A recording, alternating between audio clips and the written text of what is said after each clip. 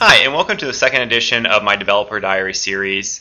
And I wanted to first and foremost say sorry for the delay. I put up the first one in January, and now it's already May, and I'm doing the second one. There'll be much higher clip. I was just finishing up my documentary stuff, and that was taking all my free time. So hopefully we'll be going full blast on this for the next foreseeable future. But also I would like, before I start, to give a caveat. I am a game developer. I've been in the industry since the mid-90s.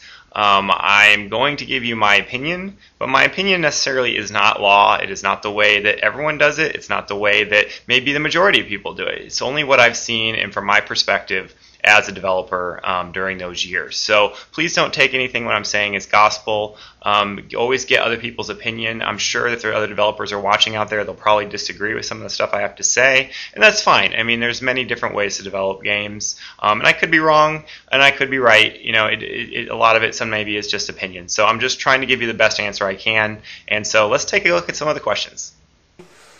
First is, what does it take to break into the game development industry? For example, what do you recommend people study? So, wow, this is a very complicated question because there are many different jobs in the video game industry. It varies widely in terms of what skills are needed to fill those various positions. There's programming or engineering, there's art, and there's also design. And then the fourth really is overlooked is management experience, which is managing a team no matter what you are, whether you're a McDonald's manager or you're managing the next hit video game. Really, those type of skills are somewhat similar. But first and foremost, I think in terms of breaking into the industry and what to study, it's most important to keep in mind is that something that Steve Martin said in an interview recently when he's talking about his experiences of getting into the entertainment industry. And he said, be so good that they can't ignore you. And that's very important, is that you worry about who do you talk to or finding the right person or where to look, but really it's about acquiring the skills and showing that you have the skills through examples that you can submit to people, that you're doing professional level work. It doesn't matter that you're doing an entire game on your own. That's almost impossible. But you worked on some aspect of the game that it has a wow factor to it that's going to get people excited and say, hey, I want this guy to work for you. But in terms of what to study, again, I'm an engineer, I'm a programmer. First and foremost, programming is not about languages necessarily. If you wanted to become a great novelist, which is equivalent to being a great programmer, you wouldn't say which language should I learn to write in for a novelist, just as you wouldn't say which language should I learn to program in. Programming is largely about algorithms. It's about knowledge of how computer systems work on a very algorithmic level opposed to a syntax level of, say, C++ or Java or something like that. Not to say that knowing a language isn't important, but it's about the knowledge of computer science first and foremost. So when you want to go to the best computer science school you possibly can, MIT, Berkeley, Stanford, Carnegie Mellon. You don't have to go to those necessarily, and there's programmers that never went to college. But again, as a rule, you're going to learn how computers work on a very fundamental level, and a lot of those skills translate into no matter what field of computer science you go into.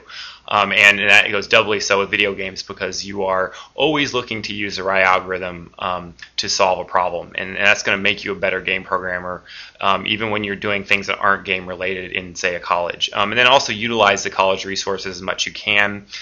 Do as much on your own that is game related when you have free time. Work on a mod like with Half-Life 2 or Unreal Tournament or Doom or anything like that. Show people that you are adding something that's unique and interesting to the game and not something that really stands out. Again, be so good they can't ignore you. If you are aspiring 3D artist, I think the digital art schools are actually maybe a better way to go. I'm not an artist necessarily, so take this with a grain of salt, but my experience in terms of how people got hired, some of the higher quality digital media centers are actually good places to get started. Again, it's about quality over quantity in terms of your resume. Really work on the things that you're doing in school to the highest level you can, because that is how people are going to make a decision whether they're going to hire you or take a chance on you, especially if you're an up-and-coming student, essentially, that's just graduating one of these programs. Again, quality over quantity. And then there's also designers, game designers, which is a lot of people think that's what game development is thinking up ideas, but really those type of jobs are by far probably the least hired in terms of people with inexperience. You have to kind of work your way up through a company to have any type of decision-making power over how the next game is going to be, or adding different ideas. I mean, everyone can contribute to a game, but again, modding community is a good place. Creating your own maps, doing unique things, integrating some scripting language, some programming skills, being able to create new art. I mean, these are all things that really, the more diversity of talent over cross disciplines, the better. Again, it's about being passionate, about wanting to learn these things. These are not easy ideas to master, and it takes a lot of experience. That's why it's so hard to break into the industry, because it's a competitive industry, and people are looking for people that can have proven to do good work. And you can do that in college. It just requires the extra effort. You have to get good grades, and you have to spend your time making whatever you may be working on. Just do it at the absolute highest quality level you can, and bring that to a developer. Don't show that I did like 8 different little Flash games that basically show no higher level of skill or no polish. You want to have one thing that's really polished to the best of your ability. So that would be my advice. Learn as much as you can through universities or other types of programs, and then also do as much as you can on your own and focus on something and do it as high as quality as possible. Greetings, friends. It's me, Wayman29. Hey, Costa, I had a question about video games. I love the Need for Speed video games. And my question is, do game developers think about quality across the multiple platforms? All right, that's a good question. Why do some versions of the same game suck on one console or PC system and are great on the other? And there's a variety of reasons for this. One, and first and foremost, is the fact that development teams are of limited resources. They have a budget. They try to do the most they can with that budget. A lot of the time, they're trying to make a better game and not worry about it running on all platforms well, but just making a better game on one platform and then trying to get it work last minute on the variety of others before they ship the game, or they ship it after the fact on, say, a PC. This is why I personally don't buy any console games that have been ported to the PC. A port is when they take the code from one console and make it run on another, essentially. And usually it's not a very elegant process. Sometimes it's outsourced to other game companies that specialize in this. Some companies specialize in Xbox games, and they'll take any game and make sure it runs on the Xbox. And those companies usually don't get paid on how well a game sells, so they basically do the minimum amount of work possible that the publisher or another developer will accept, and they'll be on their merry way with their amount of money they make, regardless of the total number of sales of the game. So there's a lot of reasons for that, and probably the final reason that gets kind of overlooked is that console games don't have to scale. In other words, an Xbox 360 sold on the first day of its cycle is the same pretty much hardware-wise as the last Xbox 60 ever sold. A PC over the course of industry, is constantly changing. So you have machines, a game that needs to run a machine that's 2 years old, something that's current, something that's extremely high-end, that's most cutting edge, and the game needs to scale and take advantage of all those minimum amount of hardware and run at a minimum level, but also at the same time support all the bells and whistles of all the new hardware, which is a majority of people that buy PC games, unfortunately. So